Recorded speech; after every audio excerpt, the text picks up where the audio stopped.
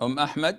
Yeah, Sheikh, there is a girl. She had a boyfriend, okay, and so her guardian, her parents are dead. Her guardian, the real uncle, he wanted her to get married forcibly. Like, she didn't want to marry that guy. So the girl, she ran away with the boyfriend and she got married without the real uncle's, consent. And then, the real uncle and all the family members, the elders, they have said that we don't want to see her. She comes and she says sorry, but they don't want to see her. They say that you have committed zina and you have crossed the limits of Allah, so you are dead for us. And so they severed the ties of kinship. My question is that, is it allowed, even if she did zina or even if she didn't? We don't know because there isn't any, like, 4 witnesses to see the zina or whatever. Anyhow, so is it allowed to sever the ties of kinship if she did zina or even if she didn't? That's my question. Where was that, ya Ahmed? When was that? Where? It was in Pakistan. Okay, I will answer inshallah. Ahmed,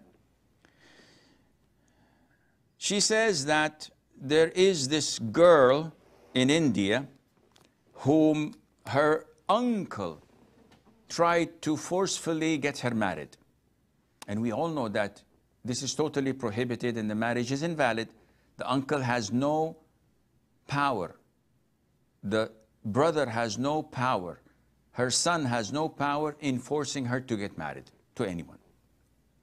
So when everybody in the family stood against her, she ran away with her ex-boyfriend or with her current boyfriend, I don't know, and they got married. And now she's disowned by the whole family. None of them want to see her. They're accusing her of zina. And Ahmed says, are they allowed to accuse her of zina when they don't have any evidence? First of all, what she had done is wrong. Running away and marrying someone against the will of her family, her guardian, is definitely prohibited and the marriage is invalid.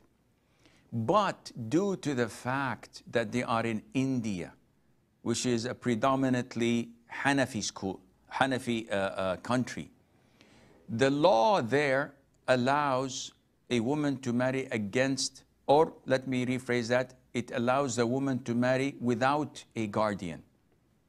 And if she's a devout Hanafi follower and her husband is a devout Hanafi follower and they were not involved in any premarital sexual intercourse and they got married in an Islamic court or an Islamic center, then the marriage is valid. Secondly, can they accuse her of zina? The answer is no. And accusing her of zina requires 4 male witnesses graphically describing what they had seen of a sexual intercourse taking place. But if they accuse her of this on the account that they believed that the marriage contract was invalid, so their marriage is invalid and they're living in a state of zina, this might be a dubious area that each one has his own opinion and view of it. She must try her level best to rectify this issue and try to explain to them if she can. If she cannot, then may Allah make things easy for her.